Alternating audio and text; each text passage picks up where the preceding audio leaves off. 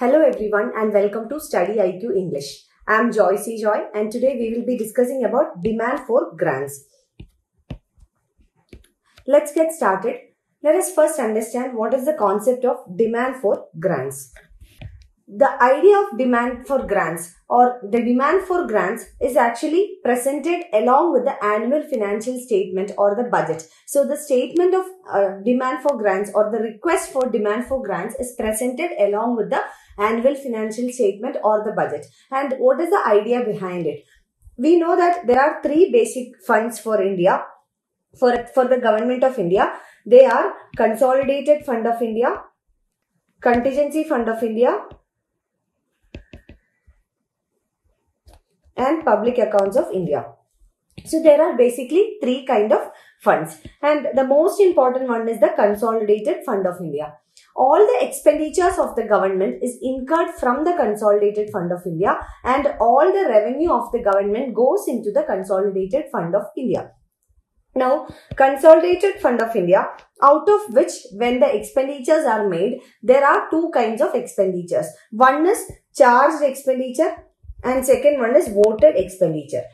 Charged expenditure means those expenditures which are incurred from the Consolidated Fund of India, but that does not need the approval of the Parliament or that does not need the vote of the Parliament. Those kind of funds are known as charged expenditure. Those expenditures are termed as charged expenditure. For example, the salary of the President, the salary of the CJI, Chief Justice of India, etc. So these are expenditures which are charged upon the Consolidated Fund of India, for which the Parliament approval is not required. Now, all the expenditures other than the charged expenditures are known as voted expenditure. And what is voted expenditure? A voted expenditure means those expenditures for which vote of the Parliament is important to be withdrawn from the Consolidated Fund of India. That is, any expenditure other than the charged expenditure needs the approval and voting of the Parliament in order to withdraw the money to meet that particular expenditure. So, how does the government ask the permission of the Parliament, or how does the government put this expenditure which needs a vote before the Parliament? That is known as demand for grants. So demand for grants is basically the request put by the government before the Parliament in order to get the approval of the Parliament for the voted expenditure to be withdrawn from the Consolidated Fund of India. So demand for grants is basically for the expenditure other than the charged expenditure, which is called the voted expenditure from the Consolidated Fund of India. And this comes in the form of demand for grants, and it should be submitted to the lower house. The lower house of the Parliament is the Lok Sabha, and this demand for grants can be submitted only on the recommendation of the President of India according to Article 113 of the Constitution. Every ministry proposes demand for grants because every ministry will have its own demand or its own expenditure. So this has to be met. Therefore, each ministry proposes the demand for grants. The number of demand for each ministry, usually one, but huge ministry like defense, finance, etc., they will have more than one demand. Now let's come to the powers of Lok Sabha with regard to demand for grants.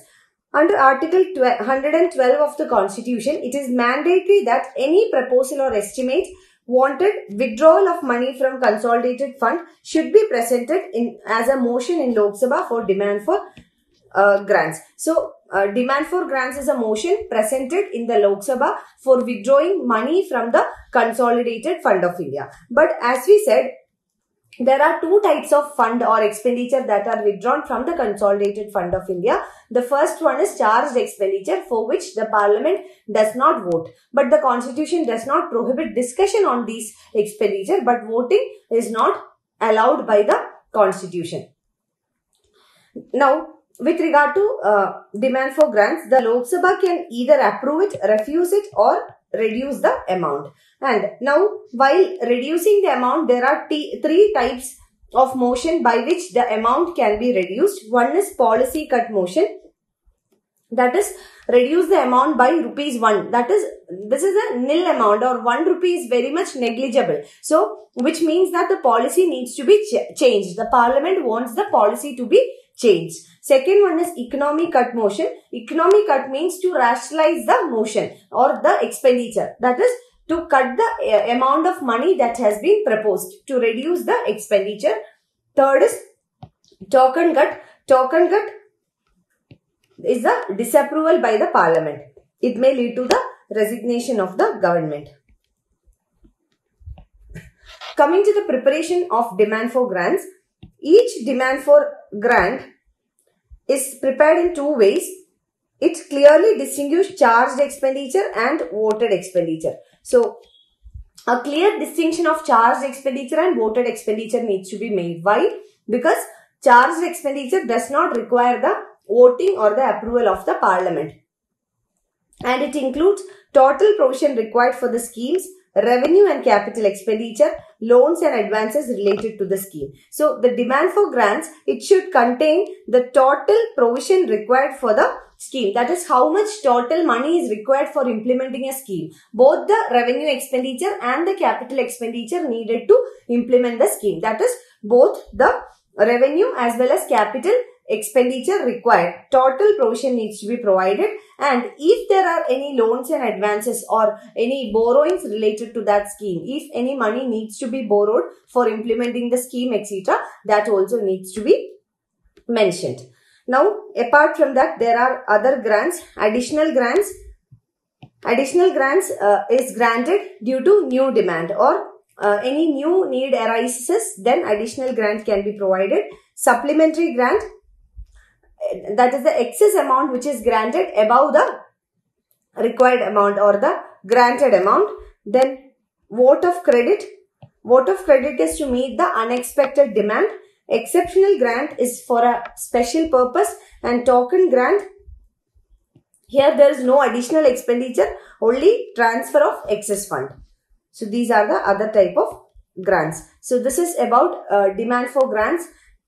In very brief, first thing you need to understand is demand for grants is a part of the budget documents which is presented in the parliament along with the annual financial statement, and it is mandated by the constitution.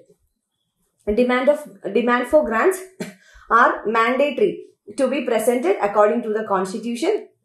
Third point is that any amount to be withdrawn from the Consolidated Fund of India needs the approval of the Parliament, and there are two types of expenditures that can incur from the Consolidated Fund of India. One is charged expenditure, second one is voted expenditure.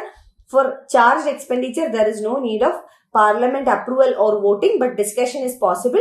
Whereas in case of voted expenditure, it's very important that the Parliament votes and approves it. Otherwise, fund cannot be withdrawn, and it's presented in the lower house or in the Lok Sabha with the prior approval of the President. So that's it about the demand for grants. Thank you so much for watching. Wishing you all the very best.